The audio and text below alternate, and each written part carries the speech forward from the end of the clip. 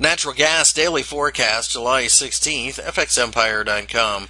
The nat gas markets, as you can see, did in fact fall during the course of the session on Tuesday.